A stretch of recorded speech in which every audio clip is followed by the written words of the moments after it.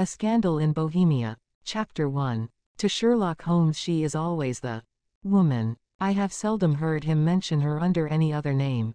In his eyes she eclipses and predominates the whole of her sex. It was not that he felt any emotion akin to love for Irene Adler.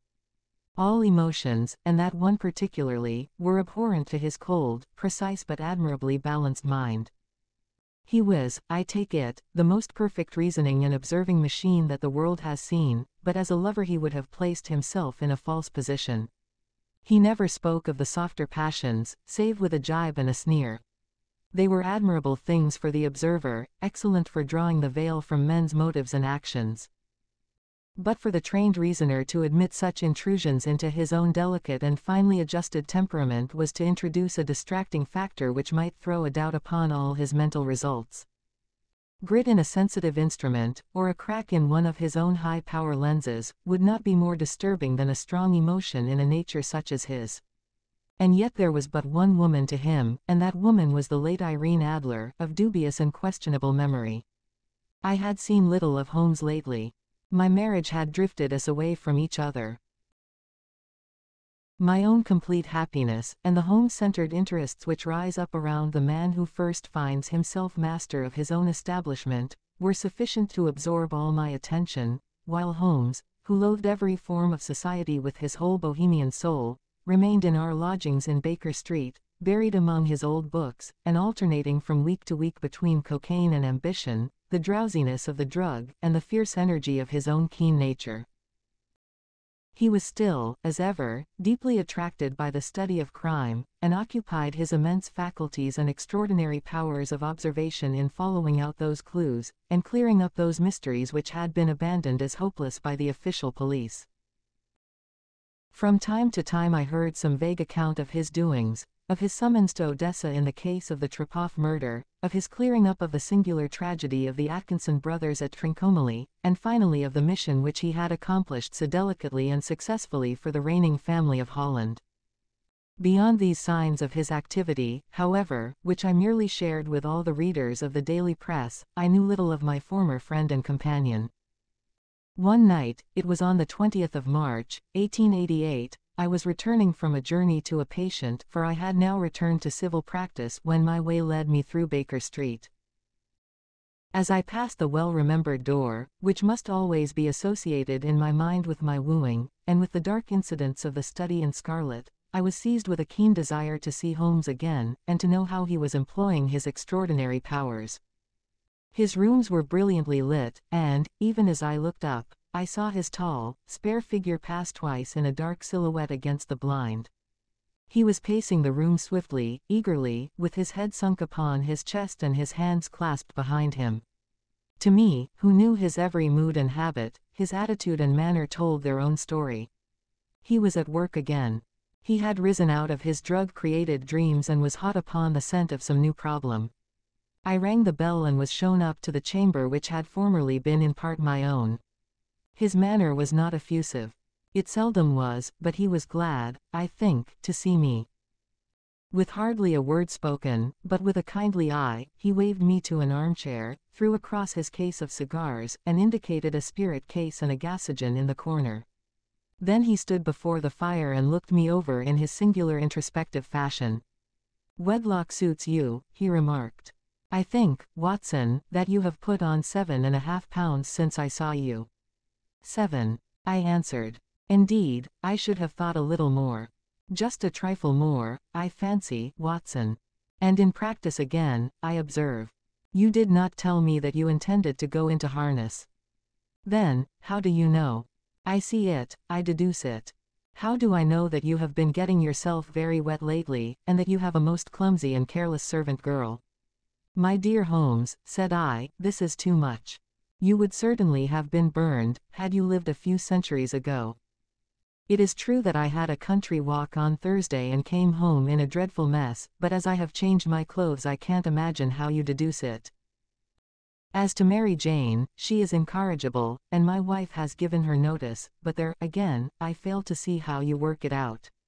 He chuckled to himself and rubbed his long, nervous hands together. "It is simplicity itself," said he. "My eyes tell me that on the inside of your left shoe, just where the firelight strikes it, the leather is scored by 6 almost parallel cuts.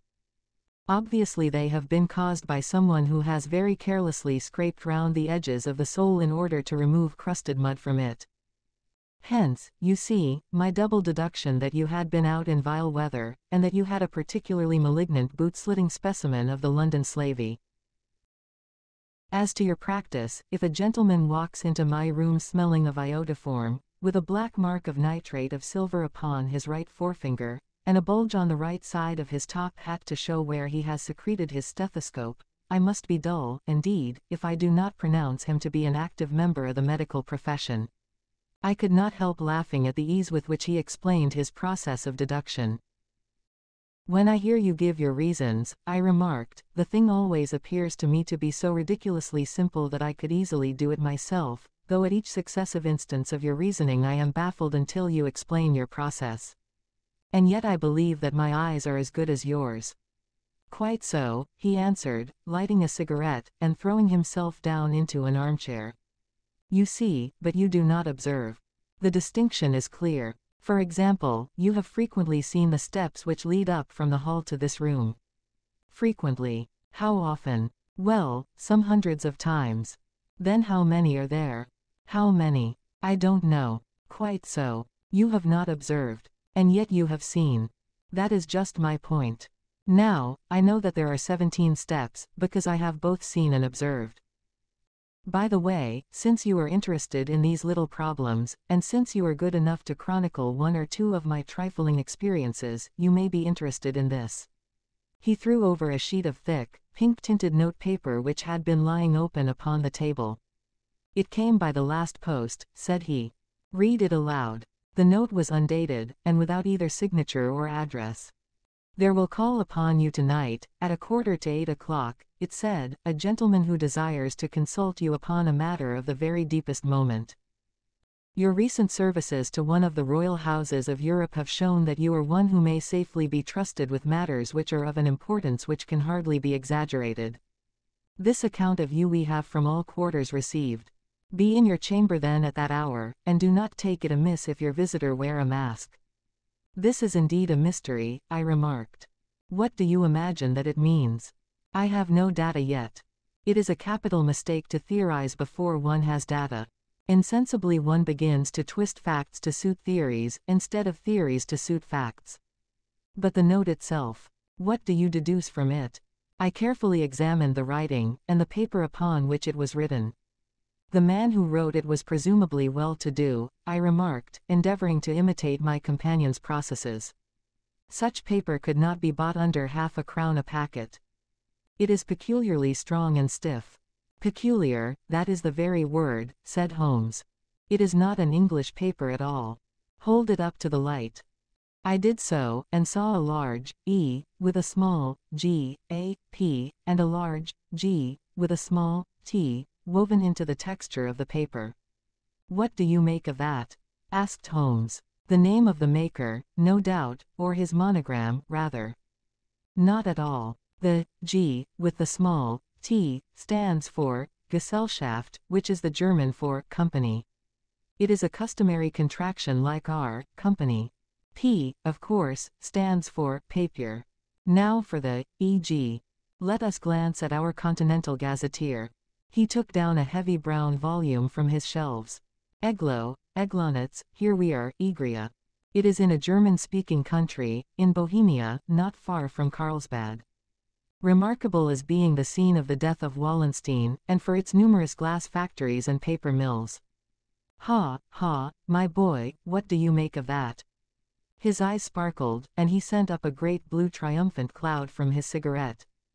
The paper was made in Bohemia, I said. Precisely. And the man who wrote the note is a German.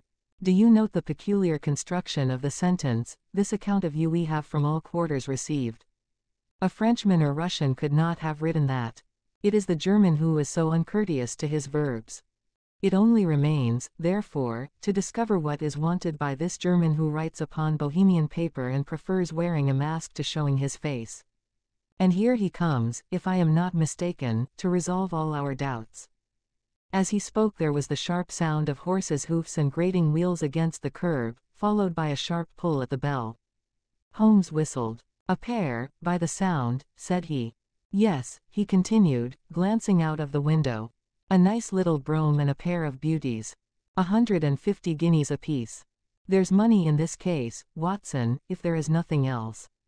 I think that I had better go, Holmes." "Not a bit, Doctor. Stay where you are. I am lost without my Boswell. And this promises to be interesting. It would be a pity to miss it. But your client. Never mind him. I may want your help, and so may he.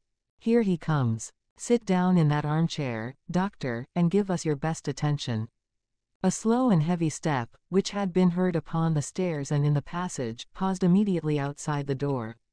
Then there was a loud and authoritative tap.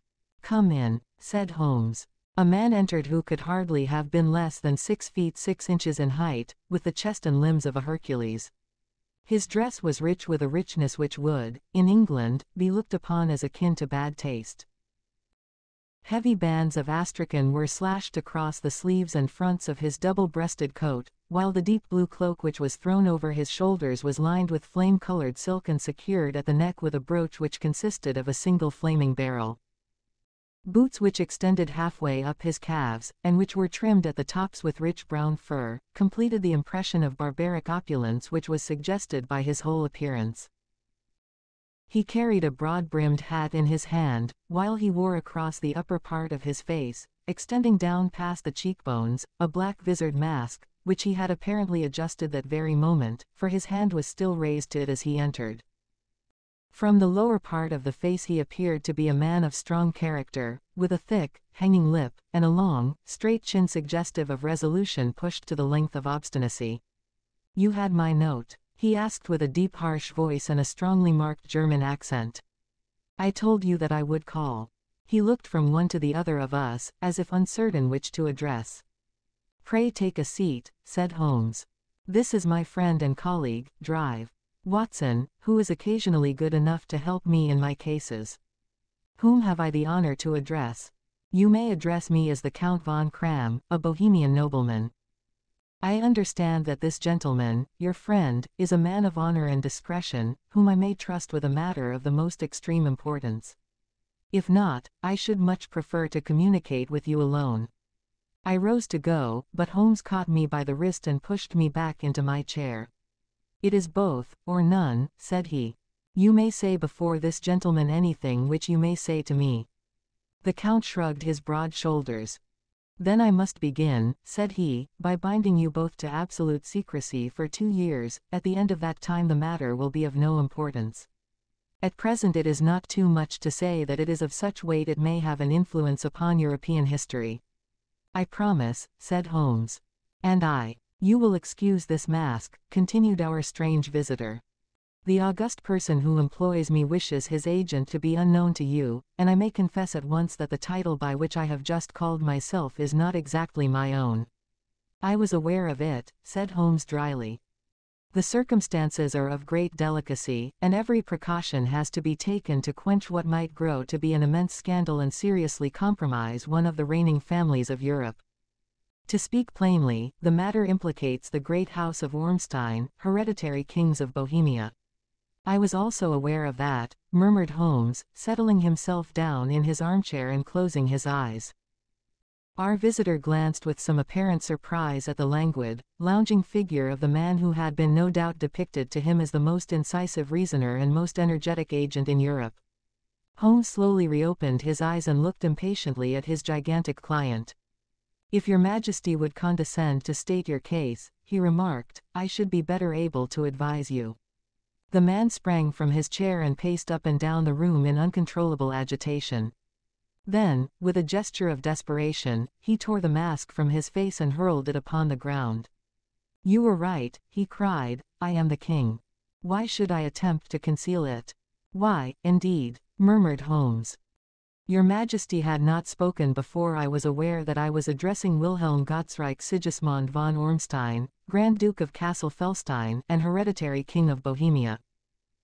"But you can understand," said our strange visitor, sitting down once more and passing his hand over his high white forehead, "you can understand that I am not accustomed to doing such business in my own person. Yet the matter was so delicate that I could not confide it to an agent without putting myself in his power. I have come incognito from Prague for the purpose of consulting you. Then, pray consult, said Holmes, shutting his eyes once more. The facts are briefly these. Some 5 years ago, during a lengthy visit to Warsaw, I made the acquaintance of the well-known adventuress, Irene Adler. The name is no doubt familiar to you. Kindly look her up in my index, doctor, murmured Holmes without opening his eyes. For many years he had adopted a system of docketing all paragraphs concerning men and things, so that it was difficult to name a subject or a person on which he could not at once furnish information. In this case I found her biography sandwiched in between that of a Hebrew rabbi and that of a staff commander who had written a monograph upon the deep-sea fishes. Let me see, said Holmes. Born in New Jersey in the year 1858. Contralto, La Scala, Prima donna Imperial Opera of Warsaw, yes. Retired from operatic stage, Living in London, quite so. Your Majesty, as I understand, became entangled with this young person, wrote her some compromising letters, and is now desirous of getting those letters back. Precisely so. But how? Was there a secret marriage?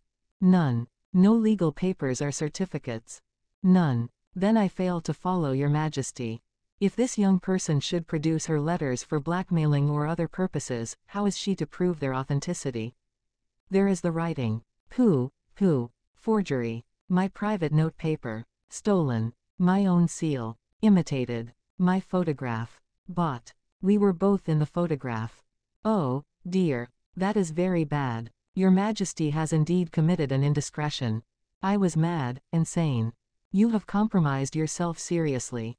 I was only Crown Prince then. I was young. I am but 30 now. It must be recovered. We have tried and failed. Your Majesty must pay. It must be bought. She will not sell. Stolen, then. 5 attempts have been made. Twice burglars in my pay ransacked her house. Once we diverted her luggage when she traveled. Twice she has been waylaid. There has been no result. No sign of it. Absolutely none. Holmes laughed. It is quite a pretty little problem, said he. But a very serious one to me, returned the king reproachfully. Very, indeed. And what does she propose to do with the photograph? To ruin me. But how? I am about to be married. So I have heard. To Clotilde Lothman von Saxe-Meiningen, second daughter of the King of Scandinavia. You may know the strict principles of her family. She is herself the very soul of delicacy. A shadow of a doubt as to my conduct would bring the matter to an end. And Irene Adler threatens to send them the photograph. And she will do it. I know that she will do it. You do not know her, but she has a soul of steel. She has the face of the most beautiful of women, and the mind of the most resolute of men. Rather than I should marry another woman, there are no lengths to which she would not go, none. You are sure that she has not sent it yet?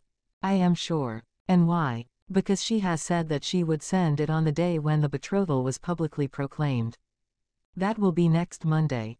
Oh, then we have 3 days yet, said Holmes with a yawn. That is very fortunate, as I have 1 or 2 matters of importance to look into just at present. Your Majesty will, of course, stay in London for the present.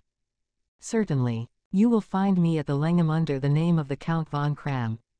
Then I shall drop you a line to let you know how we progress. Pray do so. I shall be all anxiety. Then, as to money.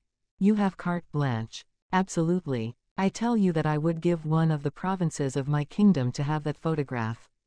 And for present expenses. The king took a heavy chamois leather bag from under his cloak and laid it on the table.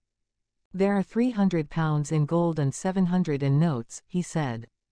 Holmes scribbled a receipt upon a sheet of his notebook and handed it to him. And mademoiselle's address? He asked. Is Bryony Lodge, Serpentine Avenue, Street. John's Wood. Holmes took a note of it. One other question, said he. Was the photograph a cabinet? It was. Then, good night, Your Majesty, and I trust that we shall soon have some good news for you. And good night, Watson, he added, as the wheels of the royal brougham rolled down the street. If you will be good enough to call tomorrow afternoon at 3 o'clock, I should like to chat this little matter over with you. Chapter 2. At 3 o'clock precisely I was at Baker Street, but Holmes had not yet returned. The landlady informed me that he had left the house shortly after 8 o'clock in the morning. I sat down beside the fire, however, with the intention of awaiting him, however long he might be. I was already deeply interested in his inquiry, for, though it was surrounded by none of the grim and strange features which were associated with the two crimes which I have already recorded, still, the nature of the case and the exalted station of his client gave it a character of its own. Indeed, apart from the nature of the investigation which my friend had on hand, there was something in his masterly grasp of a situation, and his keen, incisive reasoning, which made it a pleasure to me to study his system of work, and to follow the quick, subtle methods by which he disentangled the most inextricable mysteries. So accustomed was I to his invariable success that the very possibility of his failing had ceased to enter into my head. It was close upon 4 before the door opened, and a drunken-looking groom, ill-kempt and side-whiskered, with an inflamed face and disreputable clothes, walked into the room. Accustomed as I was to my friend's amazing powers in the use of disguises, I had to look 3 times before I was certain that it was indeed he. With a nod he vanished into the bedroom, whence he emerged in 5 minutes tweed-suited and respectable, as of old. Putting his hands into his pockets, he stretched out his legs in front of the fire and laughed heartily for some minutes.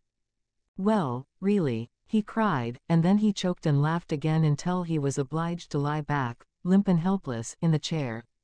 "What is it? It's quite too funny. I am sure you could never guess how I employed my morning, or what I ended by doing. I can't imagine. I suppose that you have been watching the habits, and perhaps the house, of Miss Irene Adler." "Quite so, but the sequel was rather unusual. I will tell you, however.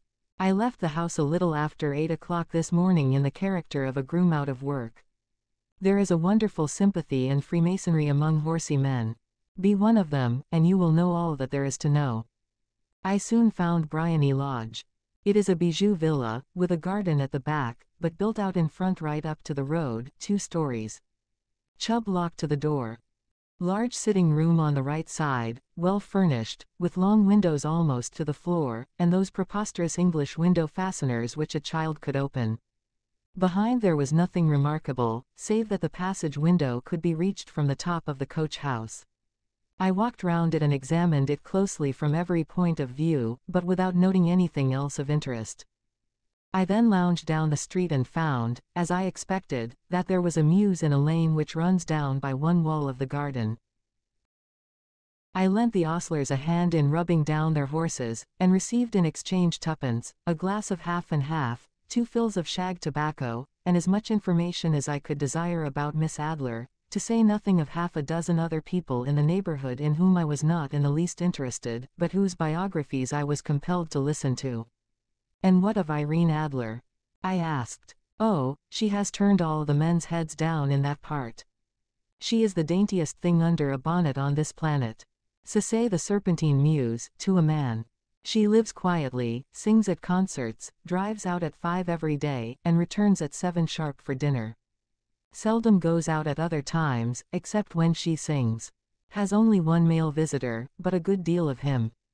He is dark, handsome, and dashing, never calls less than once a day, and often twice.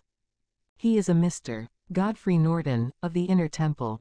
See the advantages of a cabman as a confidant. They had driven him home a dozen times from Serpentine Mews, and knew all about him. When I had listened to all they had to tell, I began to walk up and down near Briony Lodge once more, and to think over my plan of campaign. This Godfrey Norton was evidently an important factor in the matter. He was a lawyer. That sounded ominous. What was the relation between them, and what the object of his repeated visits? Was she his client, his friend, or his mistress? If the former, she had probably transferred the photograph to his keeping.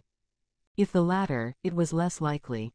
On the issue of this question depended whether I should continue my work at Briony Lodge, or turn my attention to the gentlemen's chambers in the Temple. It was a delicate point, and it widened the field of my inquiry. I fear that I bore you with these details, but I have to let you see my little difficulties if you are to understand the situation. I am following you closely, I answered. I was still balancing the matter in my mind when a hansom cab drove up to Briony Lodge, and a gentleman sprang out. He was a remarkably handsome man, dark, aquiline, and mustached, evidently the man of whom I had heard. He appeared to be in a great hurry, shouted to the cabman to wait, and brushed past the maid who opened the door with the air of a man who was thoroughly at home.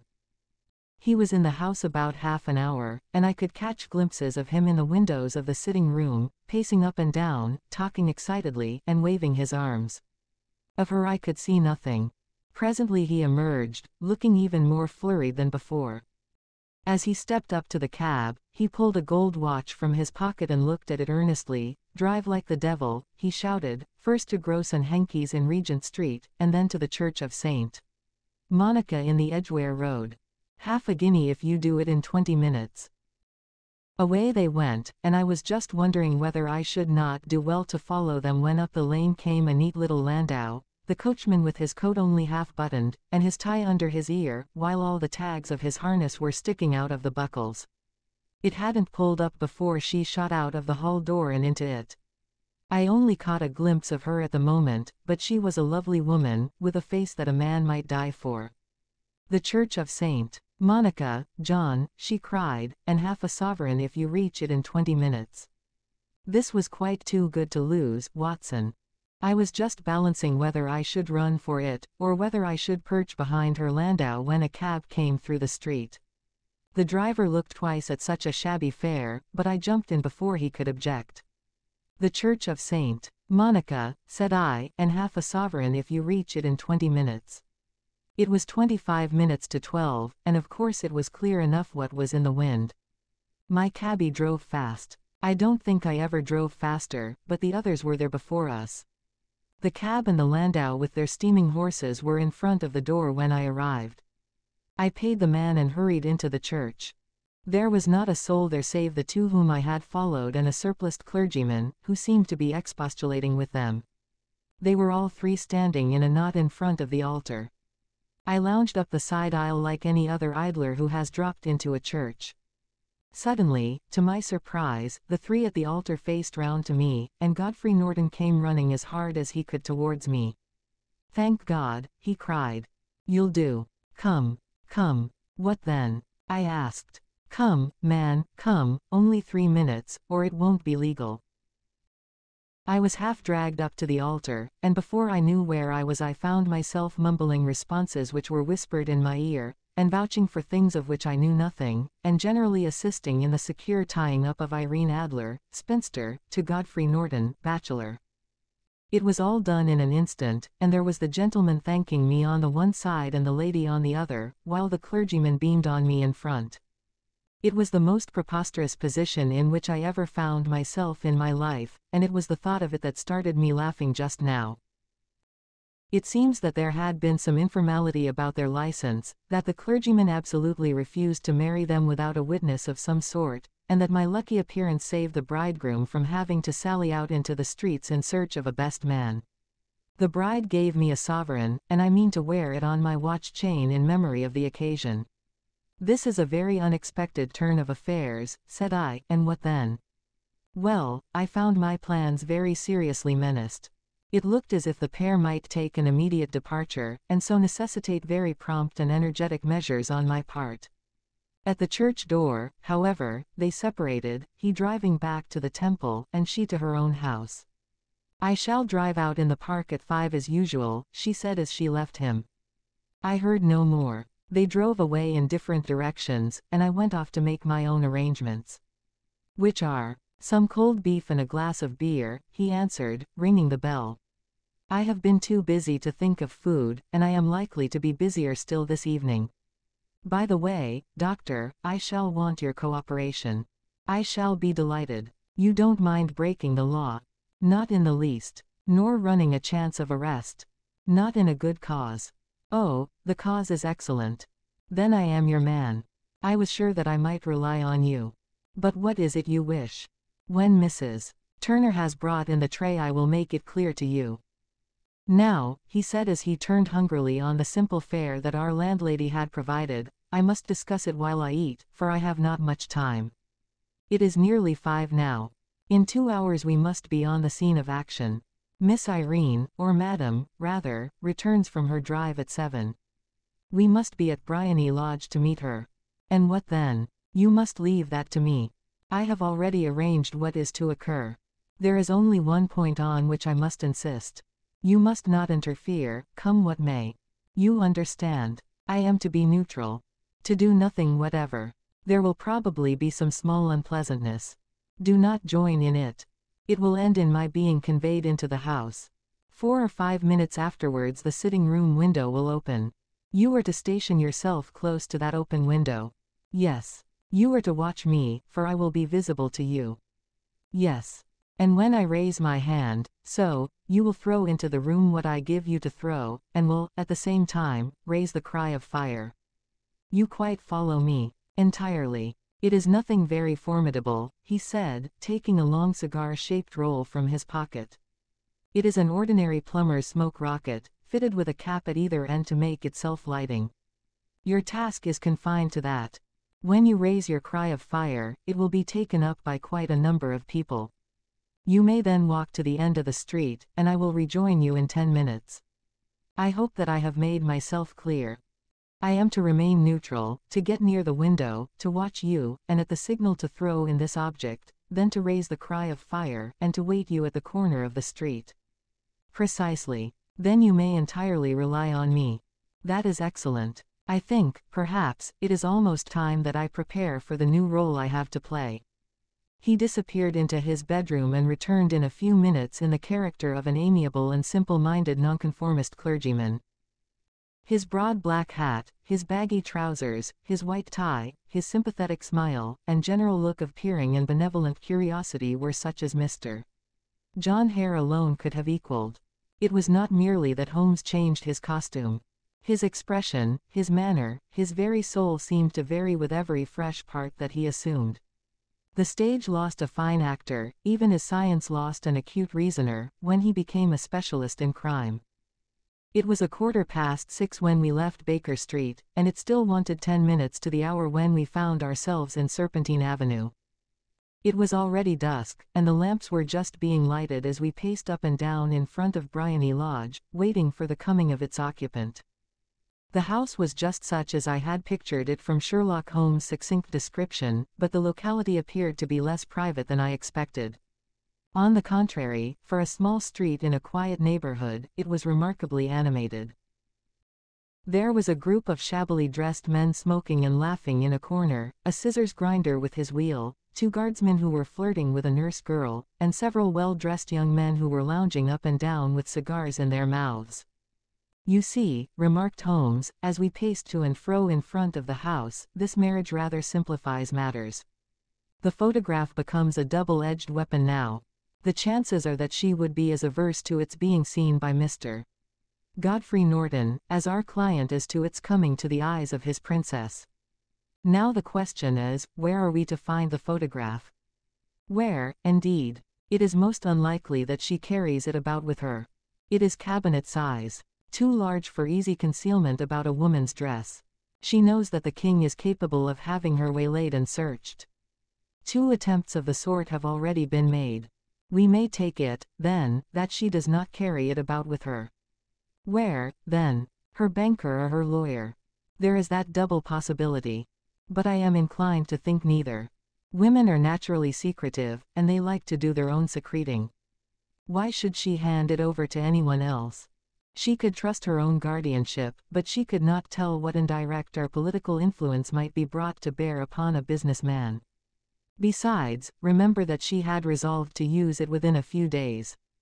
It must be where she can lay her hands upon it. It must be in her own house. But it has twice been burgled. Pshaw! They did not know how to look. But how will you look? I will not look. What then? I will get her to show me. But she will refuse. She will not be able to. But I hear the rumble of wheels. It is her carriage. Now carry out my orders to the letter. As he spoke, the gleam of the side lights of a carriage came round the curve of the avenue. It was a smart little landau which rattled up to the door of Bryony Lodge. As it pulled up, one of the loafing men at the corner dashed forward to open the door in the hope of earning a copper, but was elbowed away by another loafer, who had rushed up with the same intention. A fierce quarrel broke out, which was increased by the two guardsmen, who took sides with one of the loungers, and by the scissors grinder, who was equally hot upon the other side. A blow was struck, and in an instant the lady, who had stepped from her carriage, was the center of a little knot of flushed and struggling men, who struck savagely at each other with their fists and sticks. Holmes dashed into the crowd to protect the lady, but just as he reached her he gave a cry and dropped to the ground, with the blood running freely down his face. At his fall the guardsmen took to their heels in one direction and the loungers in the other, while a number of better-dressed people, who had watched the scuffle without taking part in it, crowded in to help the lady and to attend to the injured man. Irene Adler, as I will still call her, had hurried up the steps, but she stood at the top with her superb figure outlined against the lights of the hall, looking back into the street. "Is the poor gentleman much hurt?" she asked. "He is dead," cried several voices. "No, no, there's life in him," shouted another. "But he'll be gone before you can get him to hospital." "He's a brave fellow," said a woman. "They would have had the lady's purse and watch if it hadn't been for him. They were a gang, and a rough one, too. Ah, he's breathing now. He can't lie in the street. May we bring him in, marm?" "Surely. Bring him into the sitting room. There is a comfortable sofa. This way, please." Slowly and solemnly he was borne into Bryony Lodge and laid out in the principal room, while I still observed the proceedings from my post by the window. The lamps had been lit, but the blinds had not been drawn, so that I could see Holmes as he lay upon the couch.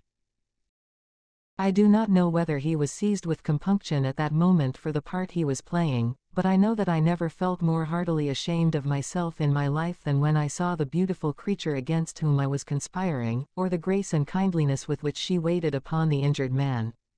And yet it would be the blackest treachery to Holmes to draw back now from the part which he had entrusted to me. I hardened my heart, and took the smoke rocket from under my ulster. After all, I thought, we are not injuring her. We are but preventing her from injuring another.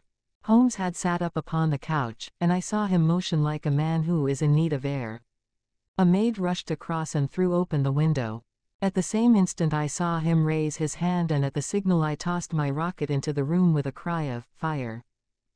The word was no sooner out of my mouth than the whole crowd of spectators, well-dressed and ill, gentlemen, ostlers, and servant maids, joined in a general shriek of "Fire!" Thick clouds of smoke curled through the room and out at the open window. I caught a glimpse of rushing figures, and a moment later the voice of Holmes from within assuring them that it was a false alarm.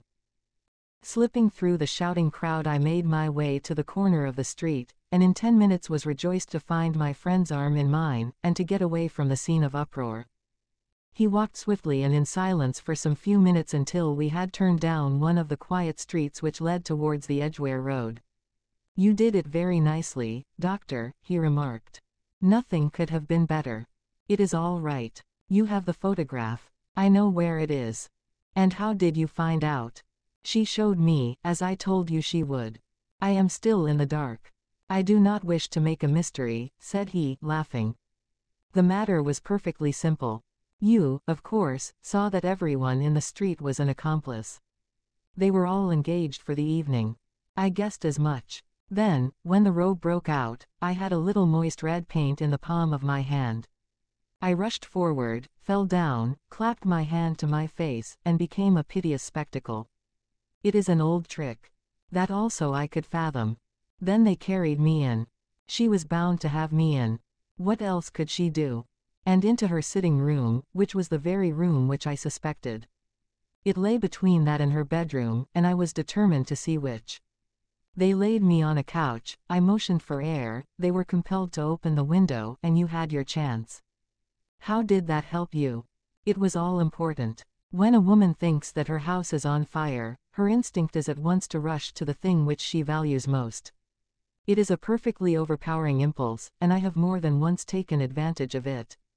In the case of the Darlington substitution scandal it was of use to me, and also in the Arnsworth Castle business. A married woman grabs at her baby, an unmarried one reaches for her jewel box. Now it was clear to me that Our Lady of today had nothing in the house more precious to her than what we are in quest of. She would rush to secure it. The alarm of fire was admirably done. The smoke and shouting were enough to shake nerves of steel. She responded beautifully. The photograph is in a recess behind a sliding panel just above the right bell pull. She was there in an instant, and I caught a glimpse of it as she half drew it out. When I cried out that it was a false alarm, she replaced it, glanced at the rocket, rushed from the room, and I have not seen her since. I rose, and, making my excuses, escaped from the house. I hesitated whether to attempt to secure the photograph at once, but the coachman had come in, and as he was watching me narrowly it seemed safer to wait. A little over-precipitance may ruin all.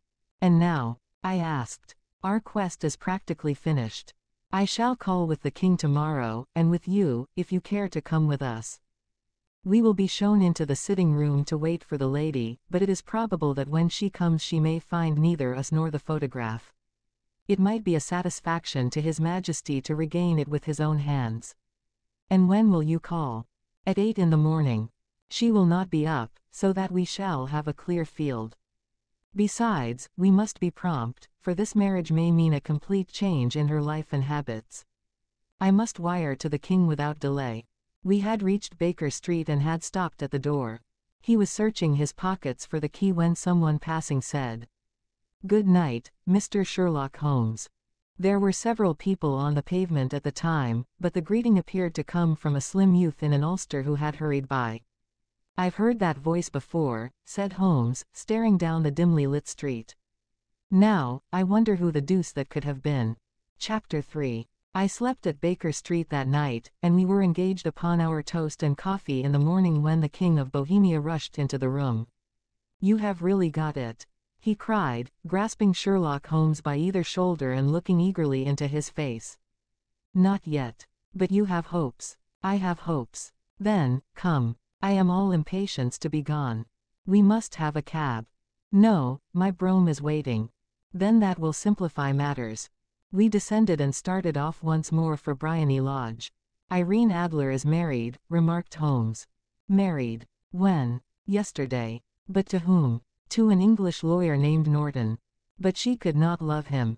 "I am in hopes that she does." "And why in hopes?" "Because it would spare your Majesty all fear of future annoyance. If the lady loves her husband, she does not love your Majesty. If she does not love your Majesty, there is no reason why she should interfere with your Majesty's plan." "It is true. And yet, well, I wish she had been of my own station. What a queen she would have made."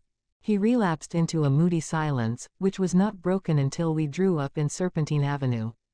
The door of Briony Lodge was open, and an elderly woman stood upon the steps. She watched us with a sardonic eye as we stepped from the brougham. "Mr. Sherlock Holmes, I believe," said she. "I am Mr. Holmes," answered my companion, looking at her with a questioning and rather startled gaze. "Indeed. My mistress told me that you were likely to call. She left this morning with her husband by the 5:15 train from Charing Cross for the Continent." "What?" Sherlock Holmes staggered back, white with chagrin and surprise. "Do you mean that she has left England? Never to return? And the papers?" asked the king hoarsely. "All is lost. We shall see." He pushed past the servant and rushed into the drawing room, followed by the king and myself. The furniture was scattered about in every direction, with dismantled shelves and open drawers, as if the lady had hurriedly ransacked them before her flight. Holmes rushed at the bell pull, tore back a small sliding shutter, and, plunging in his hand, pulled out a photograph and a letter. The photograph was of Irene Adler herself in evening dress. The letter was superscribed to Sherlock Holmes, Esq. To be left till called for. My friend tore it open and we all three read it together. It was dated at midnight of the preceding night and ran in this way. "My dear Mr. Sherlock Holmes, you really did it very well. You took me in completely. Until after the alarm of fire, I had not a suspicion. But then, when I found how I had betrayed myself, I began to think. I had been warned against you months ago. I had been told that if the king employed an agent it would certainly be you. And your address had been given me. Yet, with all this, you made me reveal what you wanted to know. Even after I became suspicious, I found it hard to think evil of such a dear, kind old clergyman. But, you know, I have been trained as an actress myself.